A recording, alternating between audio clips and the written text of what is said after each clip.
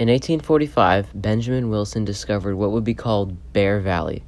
Today, this valley hosts large ski resorts, hundreds of cabins, and one of the largest man-made lakes in the world, all less than 2.5 hours away from downtown LA. Before any of that, though, gold was discovered near Bear Valley, and hundreds of eager prospectors flooded into the area. During this period, the journey into Bear Valley took a grueling 2 days on a rough, primitive road.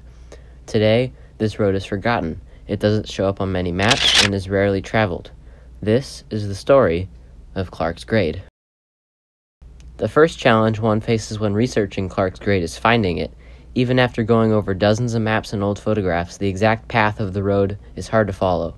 Today, the once lonely road intersects with several other trails and roads, and some sections have seemingly disappeared entirely. The easiest landmark to find is the old Oak Knoll Lodge, which served as a much welcome rest spot for weary travelers once they reached the lake. The lodge is still in business today, though I doubt it gets many visitors off Clark's Grade nowadays. Finding the start of Clark's Grade is a journey in and of itself. Although the road used to go all the way down to the lake bed, that section is now lost in a maze of Forest Service roads. Add that to the fact that the trailhead lies about 8,000 feet above sea level, and it's no wonder why the road is pretty much deserted, a stark contrast to the other hiking trails of the area. As you get closer to the trailhead, it's a little unsettling how quiet it is. The lack of people, planes, cars, or any human activity at all makes you feel like you're somewhere you aren't supposed to be. But the view from the trail makes it a little less uncertain. Clark's Grade was mostly in use between the 1850s and 1924 when better roads began to appear. After the first dam was built in 1884 and the lake formed, the road saw less prospectors and more tourists.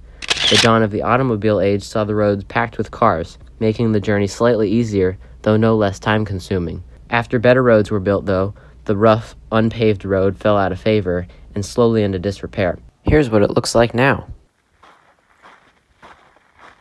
This is Clark's Grade Road, or what's left of it anyway. This section is mostly used for mountain biking now, and the other sections are way too far to hike, but this is it.